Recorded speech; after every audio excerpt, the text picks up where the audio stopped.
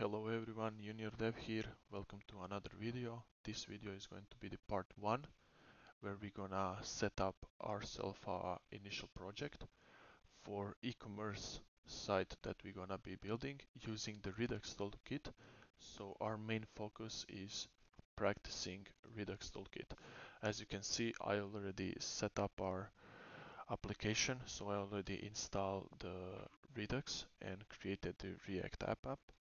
So I want to show you how I did it. You are going to go to the Redux official page, and on the installation section you're gonna copy this and you're just gonna paste it.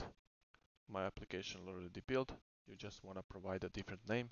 I provide it like Redux Store, and after that is done, I start it, and this is how our application is looking right now. We got some counter that we can increase and decrease. Okay, but we're gonna get rid of unnecessary files because we don't need them right now. I want to show you what you can do with the Redux. So here in the features, in the counter folder, we got some counters and some counter slices that we are storing in our global store. That's like a wrapper around our application from which can we pull that properties with useSelector, as you can see here, and dispatch them through other components. And at the beginning you also need to provide a store like here globally, and yeah, that's done by default when we are using this command. Our provider store is set up. So let's get rid of unnecessary files that we don't want to use. Let's delete some of them, and let's start by adding properties that we need. So let's delete this. App test we don't need as well. Inside the logo, okay, logo we don't need. Let's delete it as well. Let's delete the whole counter section, and let's remove it from here. We don't need this. So let's remove the counter. And what else? Into app.js, we don't need this header. Don't need the logo and the counter. CSS we're gonna put like this. Margin of 0, padding of 0, box sizing, border box, and let's see what else we got. Okay, everything is done. Let's try to add some text to app.js, maybe hello all, and let's check. Okay, it's displaying. So first thing, what we're gonna do, we're gonna start by installing ourselves a Tailwind CSS. So let's go to the Tailwind CSS, framework guides, pick a create React app, and just provide these 2 lines of code. So terminal, gonna go to the new terminal, gonna Redux store, oh my bad, Redux store, and we're gonna delete this and just start it. After that install, we're gonna get ourselves a Tailwind configuration file, and later we need to provide those into the index CSS. So let's get rid of this, provide that. Tailwind is done. And let's try by pasting this simple command here, simple h1 tag, refresh it, nothing. We need to restart it. npm start.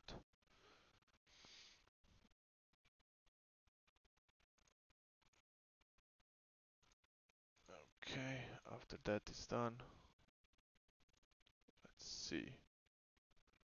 Still we are getting nothing. Let's go back to our Tailwind. Copy this plugin.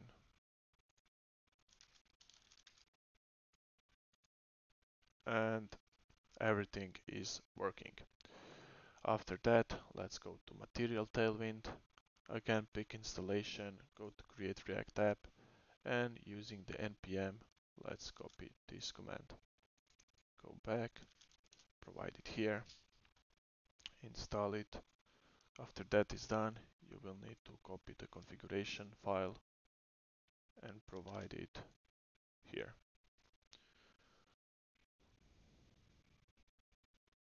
Okay, that's done. Let's remove this, add that. Okay, after that is done, let's add our fonts that we're gonna be using. Let's add Inter. Let's go down there and let's select from 400 to 700.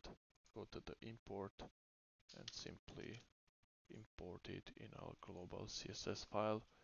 In that case is this index in our case.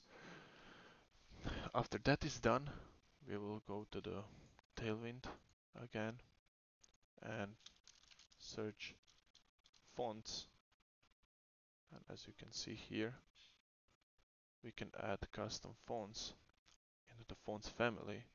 So let's copy this, and from here, let's add something like this to the extend. Is it extend? No, it's just themes.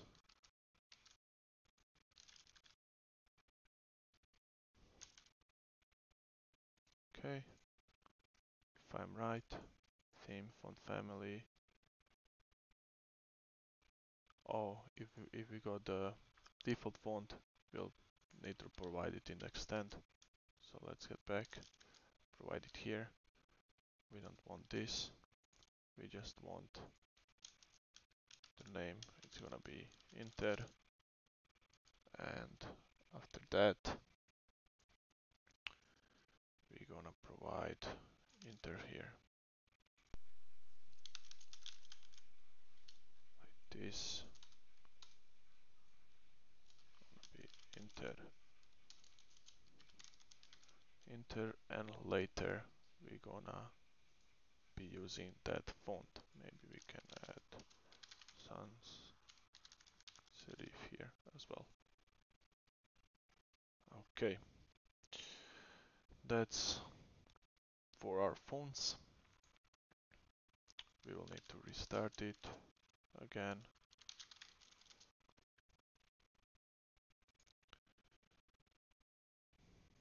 Let's get rid of this, see if everything is okay or we got any other error. Okay, everything is okay.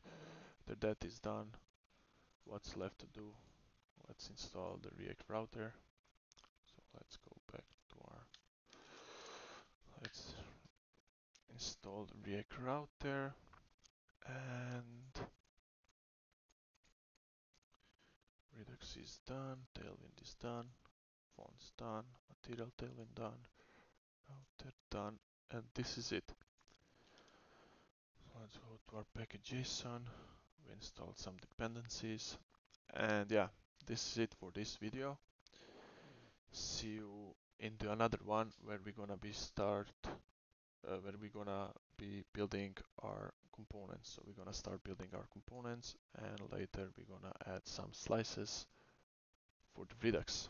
Okay, see everyone next time. Bye.